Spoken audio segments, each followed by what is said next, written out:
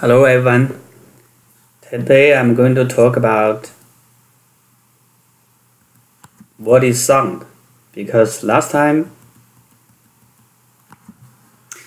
we answered the question how we can hear sound. Like we will rock you.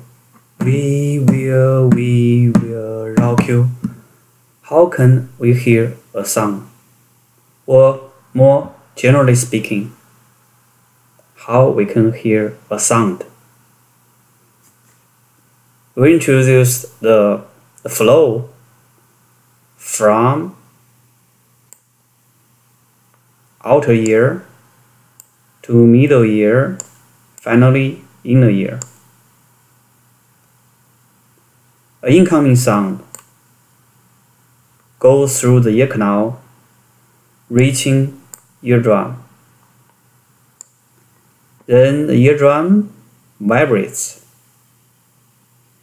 This vibration takes the three tiny bones, moving together with the eardrum. The three tiny bones are all attached together one by one like a chain. One end is attached to the eardrum. The other end is attached to inner ear. So the role of middle ear is to convert the vibration to a movement of the fluid in inner ear. So we mentioned these three steps. First step is in outer ear. It converts from air to solid. The second step is middle ear. Middle ear converts from solid to, yes, you're right, liquid. Third step is inner ear. Inner ear converts from, yes, from liquid to electrical impulses of nerves. After 3 steps, our brain is notified by the nerves, or more specifically, auditory nerves. With that in mind, we know that the critical components in our inner ear are hair cells. Those hair cells can communicate with the hearing nerves through electrical impulses. And the impulses from the hearing nerves tell brain that, okay, we are hearing one sound. So it's like your nerves tell the brain, hey, brain, there's new incoming sound. Please prepare to receive the sound. Meanwhile, the electrical impulses have a way to encode the information of the incoming sound through a pattern of pulses. On the other end, our brain can detect the pattern of the pulses and interprets the meaning of the incoming sound. That's a whole procedure. through the whole procedure, then we can hear a sound.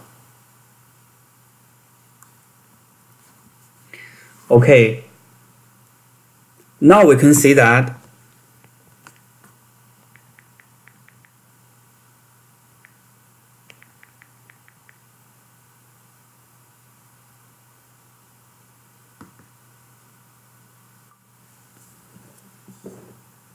the sound, the origin of a sound. Then what is the origin of the sound? Yes, the origin of a sound is vibration. So acoustics is a research field to study sound. Based on acoustics, sound is actually a mechanical wave created by vibration. So a sound source can be a cell phone, MP3 player, a movie, a bird chirping, so on and so forth. Our brain is so smart, it can detect where different sounds are coming from. What's the importance of each incoming sound? Are they relaxation or risky? Our brain can tell that. But fundamentally, all the sounds are mechanical waves created by different kinds of vibrations. So what is vibration then? Vibration is the movement of object from one point to another, then back to the initial point.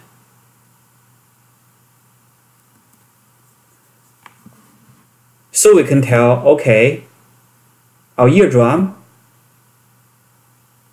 can vibrate according to the property of an incoming sound.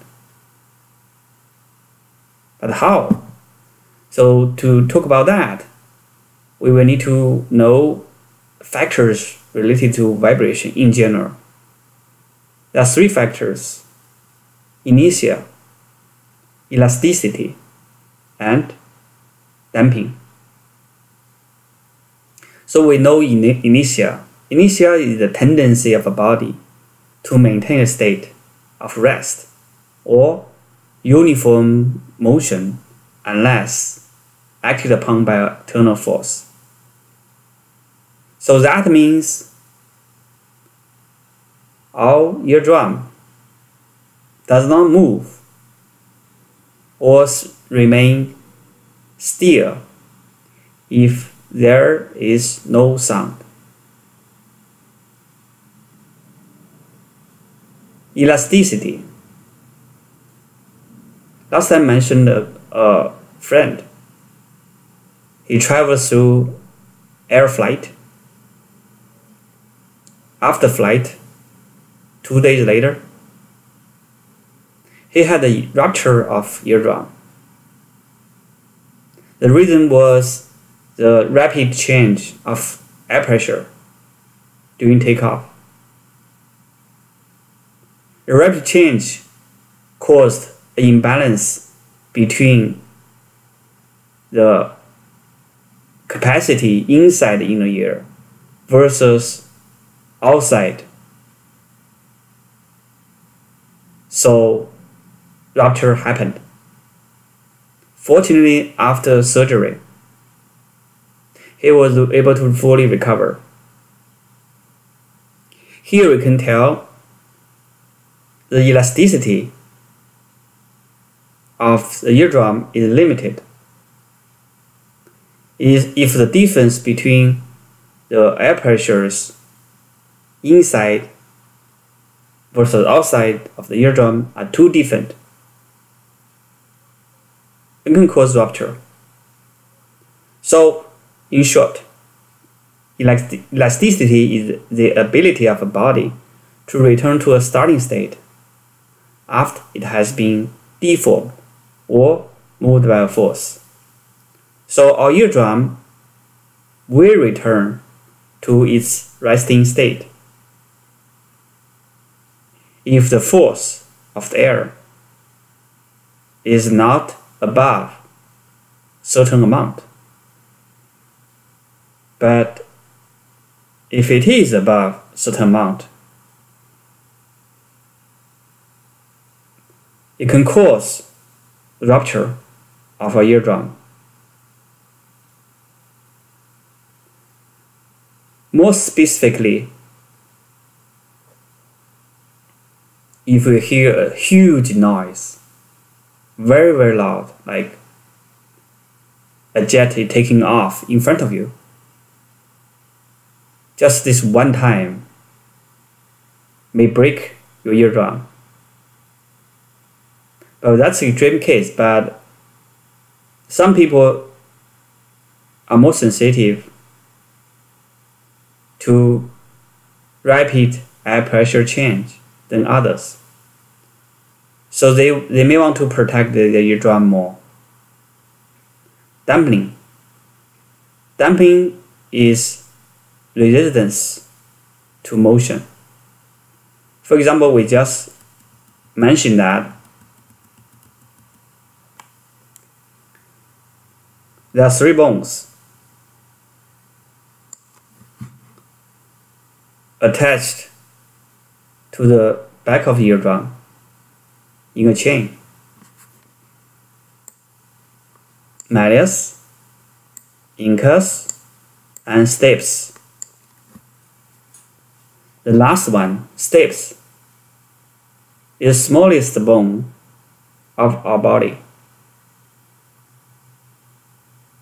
Remember that the middlemen of our ear are 3 bones. They're very much fine-tuned for this hearing detection business.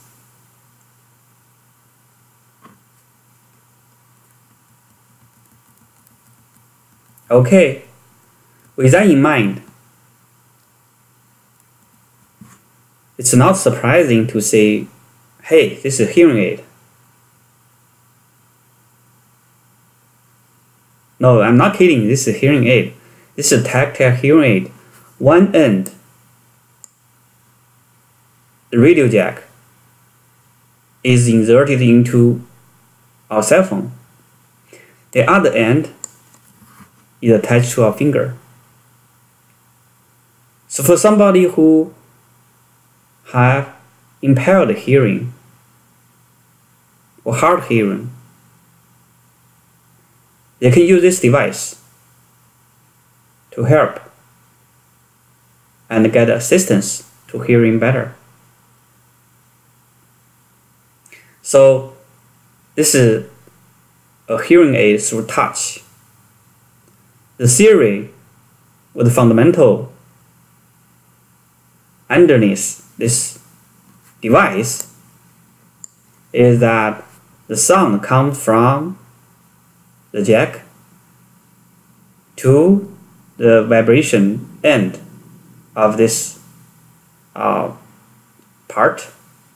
The vibration here will also move the fingers. The bone of the finger will conduct the sound all the way to our, yes, you're right, to our inner ear. Through what? Through the 3 tiny bones. That's called bone conduction of sound through our body. So that's not the end. There's another kind of hearing aid, even better. A dentist can implant a hearing aid in your tooth. No, this is not James Bond. This is true. So that nobody knows you are wearing a hearing aid or not because it looks like a tooth. And the theory is same. The implanted hearing aid, the tooth, will play a role of converting air pressure to a bone vibration.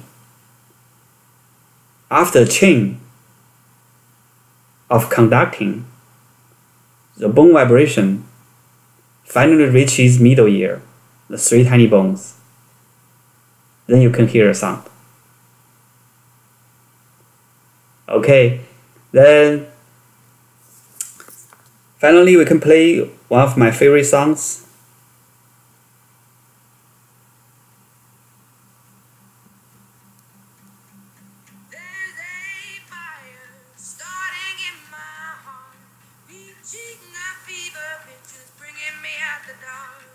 Okay.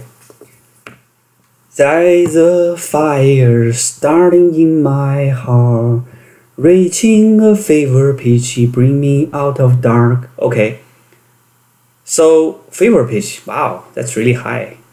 But how can we tell the difference between a high-pitched music versus a low-pitched music? Which part of our brain or ear is responsible for telling the difference? How our human being is able to distinguish between low-pitched sound versus high-pitched sound? Next time I can tell you. Bye bye.